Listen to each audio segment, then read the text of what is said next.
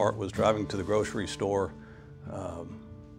early in the morning, and a high school senior on his way to school pulled out from the stop sign, and the front of his car contacted the rear of Bart's minivan. And when the minivan got sideways in the road, it rolled over, and he was ejected. I felt so guilty that day for having sent him on an errand for me. Our daughter was 8 months old at the time and spent much time with Bart, but that particular day I insisted he leave her at home. So for the next several years, I really had a hard time dealing with every bit of what had happened. When a person is involved in a rollover wreck and they stay within the occupant compartment, that is, they stay belted and the occupant compartment doesn't cave in on them, 85% of the people walk away with no injury. From day one, Yvonne was saying Bart never went anywhere without a seatbelt on.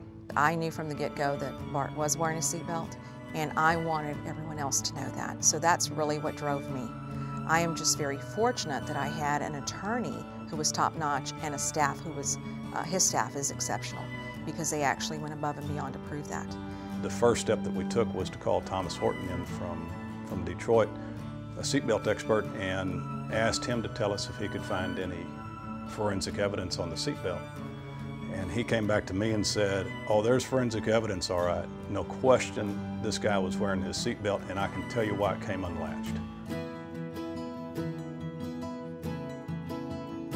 We were able to move forward and change history.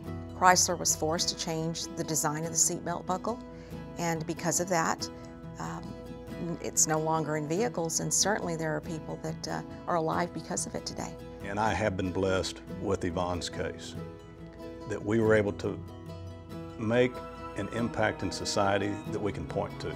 I credit you for keeping me sane. He's a wonderful person, he's a good friend, and he's an exceptional attorney. And I mean that sincerely.